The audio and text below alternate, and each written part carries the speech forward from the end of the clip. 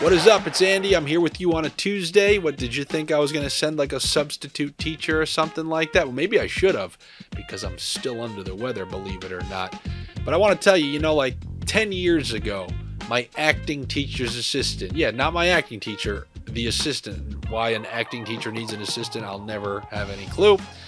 But you know what she said to me? I'm actually glad that he had an assistant, because you want to know what she said to me? She said, Andy, you gotta stop apologizing to people, because she noticed, like, if I ever walked by someone and they bumped into me, I would be that guy who was like, oh, I'm sorry, I was a premature apologizer. So ever since she told me to stop apologizing to people, I've made it a point, I'm not apologizing to anybody unless it calls for it. And you want to know what today calls for? An apology, ladies and gentlemen. Number one, for sounding a little under the weather. I don't have my normal juices. I can't even give you my normal anger and curse you out, despite the fact that I was the one who made the bad picks. And that is my second apology. It was a Monday night massacre. I do not know what happened. It was dumbfounding. You always hear people say dumbfounded, but not dumbfounding. I hope that's an actual word. But what was even worse about it was that I came in yesterday like, I was tearing it up all weekend. Wait till you see this trick I learned on the half pipe. Just wait, it's going to win a gold medal. I went on the half pipe, and I fell directly on my face right in front of all of you.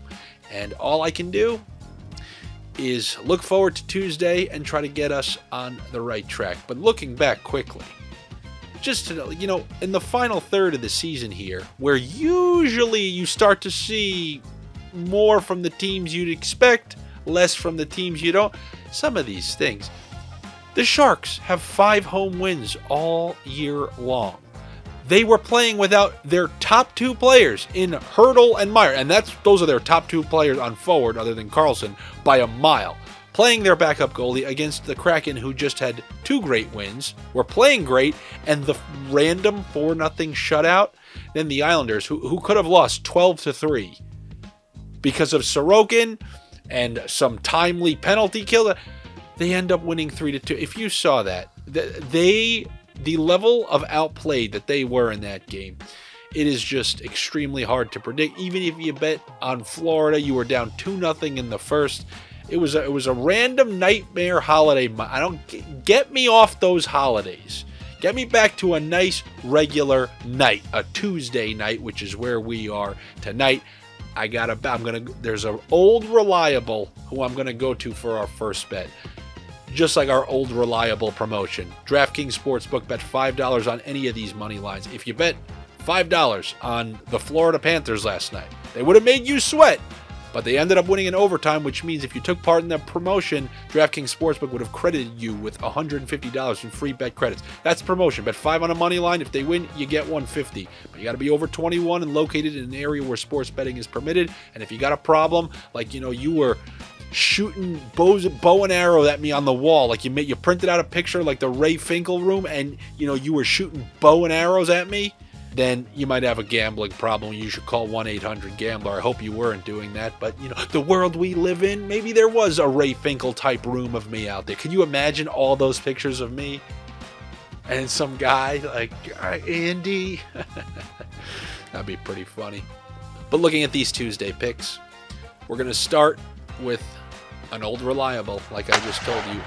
I'm going to go to the Minnesota Wild. Now, if we can get the Minnesota Wild any which way at +1.5, I think we got to try to do that. Why? Because if you look at this whole home stretch that they're on, every single game has been decided by 1 goal. And pretty much all the games have gone under. So Minnesota Wild and under 7.5, that will take a -130 to +130. But like I said, I would like to get the Wild at +1.5 on one of these bets. So what I'm going to do is do +1.5 Wild. All these games recently during this Wild home stretch, there has not been more than 1 goal scored in the first period. So if I take under 2.5 goals for the first, Wild +1.5, that's actually plus money. But I am going to take the Wild to win this, because they have been grinding out. A tough win versus Dallas, another tough win versus Nashville. They're grinding it out. They play that kind of winning hockey that I like.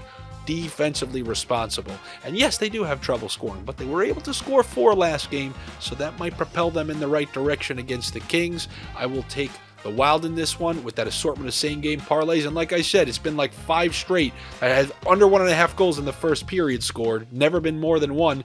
So I don't mind continuing that, taking the under 1.5 goals, that prop for the Minnesota Wild for the first period at plus money. Now let's go over to game 2. Another team that I've stuck to this all year, the Washington Capitals. I told you they were old, they're slow. We've bet unders on them all season long. And now we have the added bonus. There's still no Carlson, but now we haven't had Ovechkin. He's been gone for a week, and we got one last chance to cash in on the Ovechkin isn't playing bets, which we've been doing the last few. They've lost a couple of these.